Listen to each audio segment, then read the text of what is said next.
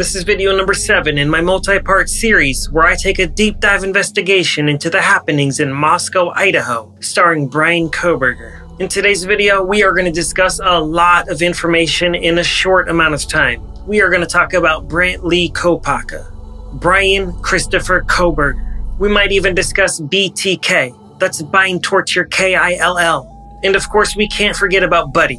I know that's a lot of B's, just like there's a lot of J's in this case. Speaking of Buddy, I believe I found another connection in this case. We're going to talk about that in this video. Super important in this video, we are going to have a brief discussion on Dylan and Bethany, the surviving roommates. So many of you have questions about them. Speaking of questions, I'm going to answer some more of your questions at the end of this video. Now, without further ado, let's just jump right into this 7th episode and see what I have to say for myself this time.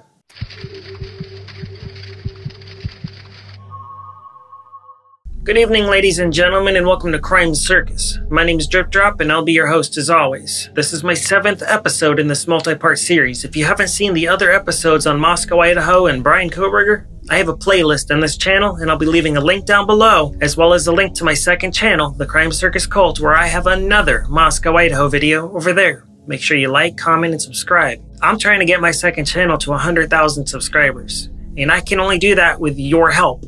Each and every single one of you out there means everything to me. So if you could help me do that, I'd appreciate you forever. Either way, I appreciate you watching this video right here. And speaking of this video right here, let's start it with a boom. For those of you that aren't familiar, Brent Lee Kopacka was a soldier with PTSD. And he was shot and passed away forever from SWAT team in Pullman, Washington. He lived about 2 miles away from Bryan Kohberger. At around this exact moment in time, Bryan Kohberger and his father were being pulled over 2 times in a row in Indiana. They knew all about the shooting that was happening in Pullman, Washington. Bryan's father looked a little sketched out, and Bryan looked even more sketched out. If I was a police officer, I would have taken them both into custody just for the way they looked at me. But I guess it's good I'm not in law enforcement. Anyways, BLK, that's Brent Lee Kopacka, lived approximately 2 miles away from Bryan Christopher Kohberger. That's BCK. Pullman, Washington is a small town, similar to Moscow, Idaho. I really don't think there's a whole lot of action that happens in these small towns in the middle of nowhere in Idaho and Washington, but apparently it was an action-packed couple of months between October 21st and December 15th, before, after, and everywhere in between. There's some really specific dates and times within, and we're going to have a brief discussion on some of those right here. Brent Lee Kopacka was a soldier. He fought overseas in Afghanistan in Operation Freedom. He earned a Purple Heart because he developed a brain injury as he was overseas fighting for America. Thank you so much for serving, Brent Lee Kopacka. We really appreciate you here at Crime Circus. And I know a lot of you ladies watching this right now really appreciate a man in uniform. And some of you men out there appreciate a man in uniform too. So shout out to all of you. Anyways, Brent had PTSD. He had some psychological issues. He struggled with life after he was discharged from the military. He lived in an apartment in Pullman, Washington. And we're going to take a look at some pictures right here and now. This is a picture of Brent Lee Kopacka right here from his military days. He was a bit younger here from when he passed away in his late 30s in Pullman, Washington. But this is to give you an idea of what he looked like next to the American flag because he was an American soldier. This is a picture of Brent when he was a little older in his 30s. This is to give you a better representation of what he may have looked like when he passed away. Looking at this photo right here, this picture was posted by Brent Kopacka approximately 1 week before he was attacked by SWAT team in his own apartment. He posted it on his Facebook page and it says, "I see you too." And you can see the spelling is a bit odd and he didn't put any spaces in those words. I think that's some type of clue. But I'm just not sure what that clue means. Maybe one of you out there watching this right now understands this clue and can help me answer these questions. If so, leave a comment down below and let me know, what does ICQ2 mean? Is this any sort of reference to Inside Looking from Reddit? I'm going to put that picture on the screen right now. For those of you that may or may not remember, Inside Looking is rumored to have been Bryan Kohberger because this person on Reddit seemed to have a lot of inside information and they were acting super sketch, and quite a few Reddit users actually said that they reported that user to the FBI tip line as well as to the Moscow PD tip line. Within weeks of those tips coming in, Bryan Kohberger was under arrest and Brent Lee Kopacka was passed away. So Quite interesting. Inside Looking had an eyeball as his profile picture, and for some reason, in the middle of all that happening, Brent Kopacka decided to post "I see you too" with a picture of his eyeball. We are going to take a super zoom into his eyeball as far as we can. There is a reflection happening inside of his eyeball. We may all see something a little different here, but I'd like to know what you see, because what I see kind of disturbs me. But I don't want to be the one to plant any seeds in your mind, and don't read any other comments before you leave a comment if you're going to comment about what you think you see in the reflection of Brent's eye. This is a deceased soldier, and whatever we see in his eye may be a connection or a clue to what happened in Moscow, Idaho. But then again, it might not. We just don't know. This is a guessing show, folks, and I'm not going to spread misinformation on this show like some other channels may enjoy doing. Anybody mentioned in this video is presumed innocent until proven guilty in the court of law. And none of this information is to be considered factual. That's a legal disclaimer. Moving on. Now what we're looking at here on the screen is somebody named Drip Drop. You may recognize him from this very show here at CrimeCircus. He had nothing to do with Moscow, Idaho. But in my opinion, he is damn good at reporting on the Moscow, Idaho happenings from 1122 King Road from that fateful night on November 13th, 2022. Ladies and gentlemen, I really appreciate you watching this show. I really, really do.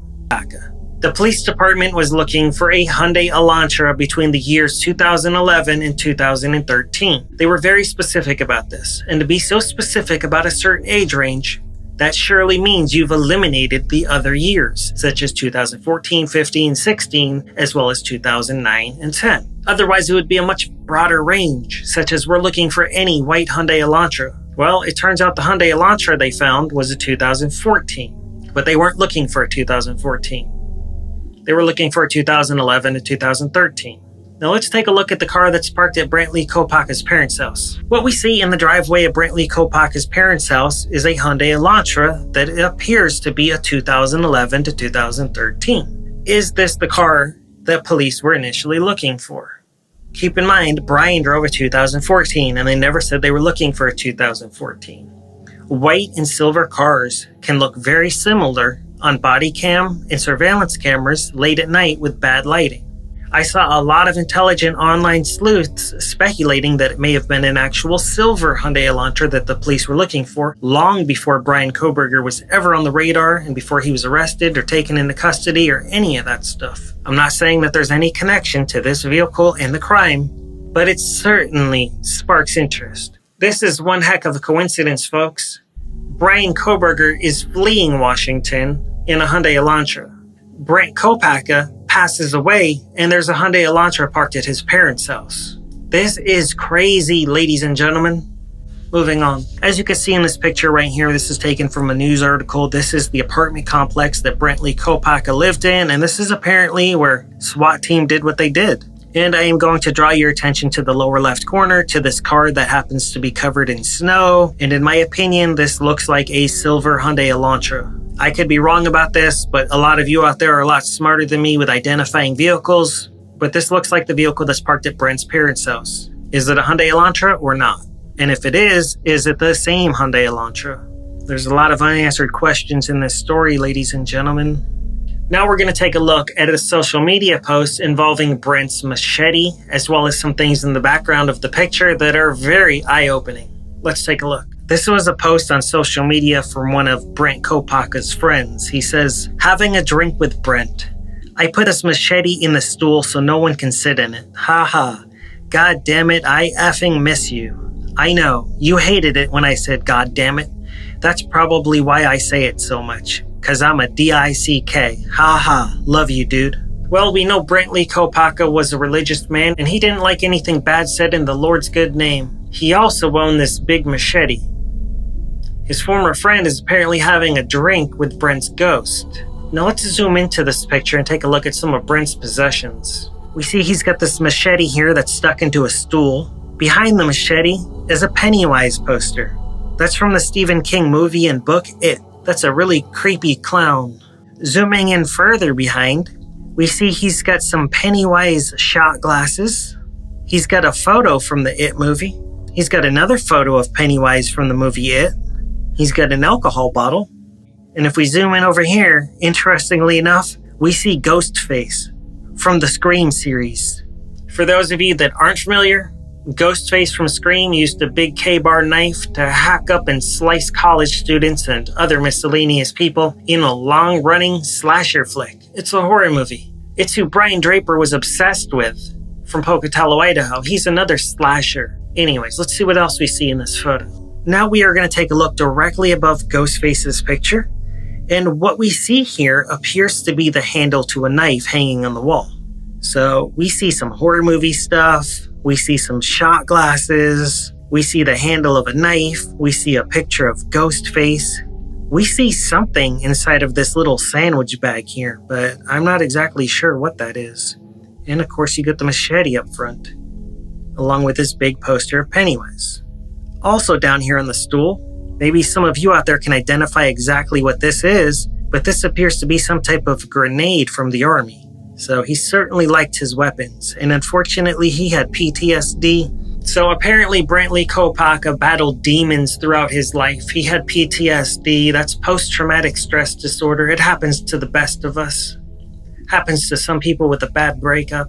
Happens to some people in a bad car accident. And it happens to many soldiers that go overseas to fight for our freedom here in America.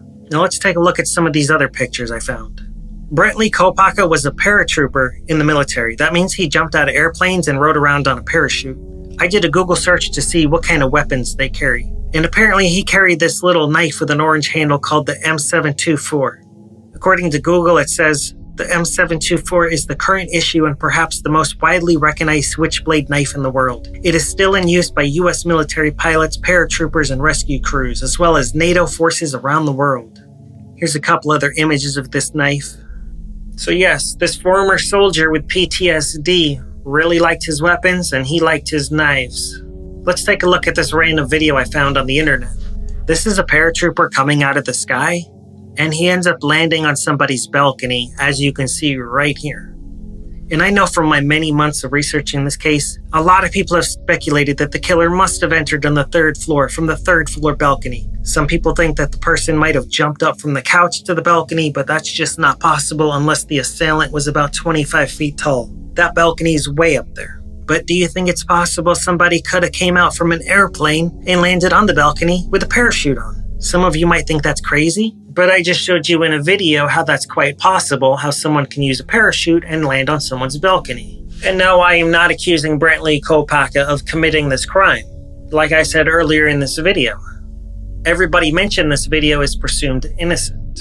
It is very possible that Brian Kohberger was attempting to frame Brent Kopacka, a former soldier with PSD, for this crime, which may have been why he planted the sheath. And it may have been why the anonymous 911 call was called in and Brent ended up passed away. Brian may have viewed Brent as the perfect patsy for this crime. We just don't know yet. Bryan is entitled to his fair day in court where the evidence will be analyzed. He hasn't even had his evidentiary hearing yet. And at the evidentiary hearing, the defense will get to dissect some of the evidence that's been presented in court to see if there's enough evidence to even hold Brian Kohberger in a cage. Now moving on, let's talk about Buddy. Buddy was a 12-year-old dog that lived in Moscow, Idaho. Approximately 3 weeks before the horrible happening on that fateful night on November 13th, Buddy passed away in a horrible, vicious manner. I'm going to keep this segment as short as possible because I know a lot of you out there cannot stand to hear about animal cruelty. If that's the case, please fast forward about 3 to 5 minutes from this point right here. I don't want you to have to endure hearing anything you don't want to hear. Buddy was let out by his owners to use the restroom, and he was never seen again until his body was found. Buddy passed away due to knife wounds, but not just any knife wounds. He was SKINNED. That's right, folks. It was really brutal and really bad, and this was just a little innocent, harmless dog. This dog had never harmed anyone, and his senior citizen owners loved him very much. Now, the numerology connection to 1122 King Road. The address where Buddy lived was 2111. I'm going to put these numbers on the screen. You let me know. Is there any connection to these crimes? Keep in mind, Amityville was 112. King Road was 1122.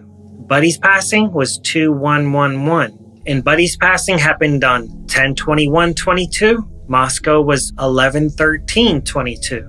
Now, the significance of October 21st when Buddy passed. Apparently, Bryan Kohberger got in big trouble on that day in college. And apparently by that time, he had already been stalking the girls for months.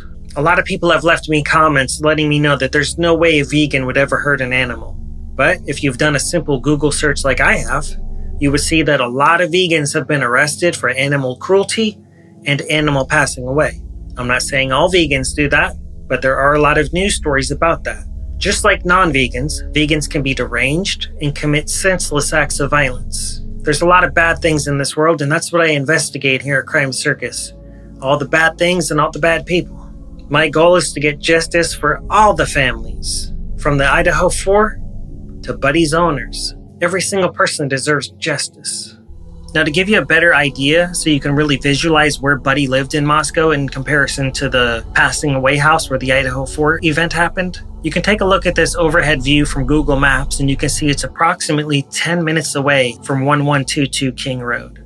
It is pretty much the furthest, most north, out-of-the-way house in all of Moscow, Idaho. It is on its own little private dirt road. There appears to be 3 other houses on this private drive. And apparently Buddy was found in this field the next day, even though he was let out to play back here. Nobody's been arrested for this crime. Nobody's been held accountable. According to the owners, nobody's been back to investigate further. The owners are willing to have Buddy exhumed for further testing, but nobody's come back to check in on Buddy. As you can see in this news article right here, Idaho police rule out passing away connection to brutal beep of dog found filleted nearby. And below it, it says Moscow police say incident of beeped dog unrelated to beeping of university students. I have a very serious question for my audience. How could the police possibly say that it's unrelated when nobody's been held accountable and there's no suspect in Buddy's passing? Apparently, Bryan Kohberger's cell phone pinged in Moscow, Idaho 12 times leading up to November 13th. Until somebody is arrested and convicted for Buddy's passing, it's impossible to say it's unrelated. The police also said there was no evidence of any stalker. Well, apparently Bryan Kohberger is the evidence of there being a stalker because we all know what happened on November 13th, and that wasn't just a random act. That was infatuation, obsession, a sickness, and visual snow did not stop Bryan Kohberger from seeing those victims, finding his way around the house, or taking the long way to and from the crime scene and driving all the way across the country. I'm starting to think Bryan Kohberger didn't really have visual snow anymore. I just can't see how he would have been able to operate and do all the things he did, or why his father would willingly be a passenger in a vehicle driving across country with somebody having visual snow as the driver. I know I certainly wouldn't do that because life is far too precious to trust somebody with visual snow to drive you anywhere. Shout out to all my kind viewers that have visual snow. I just wouldn't be a passenger in your vehicle. Nothing personal. So to make a long story short, not everybody has taken the crime against Buddy very serious, but I'm a strong believer in justice for Buddy. Leave me a comment down below if you want justice for Buddy too. All eyes and all lights need to be shined on what happened to poor Buddy. Moving on. I've received a lot of questions and even comments stating I've been wrong about a few things. We are going to discuss the keypad door locks. It seems there's a lot of people convinced that the girls had keypad locks on their bedroom doors. I'm going to clear all that up for you right here now, folks. The girls did not have keypad locks. Let's take a look at these pictures. As you can see on the front of the house on 1122 King Road, the front door had a keypad lock. That is the only door in the entire house that had a keypad lock. The back door of the house was a sliding glass door, and by all accounts, that was never locked. I have a sliding glass door on my house too, and I never lock it. I probably should because I could become a victim. But similar to Freddy Krueger or Byron Smith on Elm Street, I welcome somebody into my house because I'm prepared. I'm ready. I don't lock my doors here. Invited or uninvited, do you really want to step into the circus tent? As we can see here, this is a picture of Dylan, one of the surviving roommates. This picture was taken on the second floor in the bedroom next to the kitchen. This is the bedroom that Bryan Kohberger allegedly walked by 3 times without ever harming Dylan. This picture was taken just a few weeks to a month before the crime, and if we zoom in past Dylan's belly, past her tight clothing that she's wearing, we can see just a good old-fashioned regular doorknob on a bedroom door. It's got one of those really cheapy, basic little turn locks, and that's all there is to it. There's no keypad there. There's been a lot of people trolling in this case, a lot of false information, fake news. You can't believe everything you see or read on this case. You must take everything with a grain of salt, and everything must be presumed guessing. Some things are just really easy to debunk. We look at that picture, we see there's no keypad. There's been rumors of Xana's father driving from Utah all the way up to Moscow, Idaho in the weeks leading up to what happened to fix the door lock. Besides him allegedly saying it, I've seen no proof of that, and I find it highly unlikely that somebody's parent would have to take a 10-hour road trip to fix a door lock when there's plenty of college boys that are quite capable of fixing a door lock. And I don't believe any of those people locked their doors in that house because they were social bugs. That's why they had so many parties and people were just welcome to come in and out, and dozens, if not hundreds of people had the key code to the front door anyways. That house was basically a stop and go. You could come and go anytime you wanted. Nobody locked their doors. That was just normal behavior. Now moving on, let's jump into a few questions that I'm going to answer that you, the audience, asked. I'm going to see if I can give you answers to these questions before we wrap up this video. A lot of you ask a lot of good questions, but I'm only going to answer a few right here. Let's jump right into this. Drip drop. When Dylan had her door open, was the light on in her room as the bushy eyebrow guy came by? Well, I've certainly never been in Dylan's bedroom in Moscow, Idaho, and Dylan has a wonderful boyfriend named Quinn from Boise, Idaho, and I don't think he'd be very happy if Drip Drop was in his girl's bedroom. As for the light being on, I certainly have no way to know that one way or the other. If Dylan did have the light on and Bryan did have visual snow and he was walking by Dylan's bedroom, it probably would have burned his retinas and he would have felt a lot of pain and disorientation as he was trying to escape. However, Dylan's light was probably off because I believe she was trying to sleep and she was startled by the noises she was hearing. And when you're startled by noises you're hearing, you sneak and creep and peek with the light off. You don't want to be seen, so she probably just peeked her eyeball out of the crack in the door. Next question. Wasn't Dylan's room above Bethany's room? I'm going to show you a picture of the 1122 Moscow, Idaho house where the crime happened, and I'm going to show you exactly where each of those girls' bedrooms were. As you can see in this picture, this is a front side angle of the crime scene house. On the bottom left, right here where you can see that arrow pointing, that's where Bethany lived. That's the first floor. Directly above Bethany's room was the living room. Now towards the back of the house, across from the kitchen, that would be Dylan's room on the second floor, which was directly below Maddie's room. Hopefully that clears that up for you. On to the next question. Drip drop. Did BK lock the two rooms after the passing aways to gain escape time? Could Dylan didn't notice anything except closed rooms where people did not answer when called and just some beep drops in the living room? That's been an early on rumor in this case that the bedroom doors were locked, but I just don't believe that's the case. Recently, I've heard that Ethan and Xana's best friend found them, and there was no discussion of picking any locks or kicking any doors down. So I don't believe that he locked any doors, and he probably just did his stab, slice, and then he escaped as fast as he could as he peeled out in his car. I could see Brent doing this, but not Bryan. Have you looked into Dylan's boyfriend? Well, we're all entitled to our opinions. Some people do believe Brent could have done this. Others believe that Bryan's being framed and that Bryan couldn't have done this. Did Brent do it? Did Bryan do it? Did somebody else do it? We just don't know because we haven't seen enough evidence in this case to know for sure one way or the other. In the American justice system, in the court of law, everyone's entitled to their day in court to look at the evidence. Otherwise, there's really no point of having a defense attorney if you have no defense, if everyone is just automatically guilty the second they're arrested. It is possible Bryan was attempting to frame Brent. Some people also believe it's possible Brent did this and was attempting to frame Bryan, or that they were working together as a team, the two BKs. Bryan did seem to have an infatuation with having an unknowing, unwilling partner in a crime. Brian Draper had his little sidekick in Pocatello, Idaho, Tori Adamsick. They stabbed and sliced up Cassie Jo Stoddart. If you haven't seen their interrogations, those are available right here on this channel. So let's look at this picture right here. This is Dylan to the left, and to the right, that's Dylan's the boyfriend. That's Quinn. Some people have given him a hard time. Some people have made full-blown videos about him saying he must have done it. Well, I may be one of the only channels in the world to stick up for Quinn Kelly, but Quinn Kelly has never been to Moscow, Idaho. He has a Snapchat picture of himself taken in Boise, Idaho on the night that this crime happened. Some people might say, oh, how convenient. That's an alibi, folks. He says he's never been to Moscow, and I have no reason not to believe him. Some people have said some mean things about him, but I'm not going to condone cyberbullying here at Crime Circus. Quinn Kelly is an innocent boy and he loves Dylan very much. A lot of people have been attacked and slandered in this case, and nobody deserves that. I've even seen true crime YouTubers attacking each other on this case. That's not necessary. What matters in this case is the victims' families, and the perpetrator being brought to justice for this horrible crime. Innocent people do not need to be dragged through the mud in this case. It's not right. So you might think that Quinn looks a little suspicious here in this picture. His tattoo might raise a red flag to you, but I don't think he had anything to do with this crime, folks. He had too much to lose, too much to live for. He didn't want to give up a girl like Dylan. He was enjoying his time with Dylan. A girl like Dylan is a once-in-a-lifetime girl, and it's never good to mess up things with a once-in-a-lifetime love.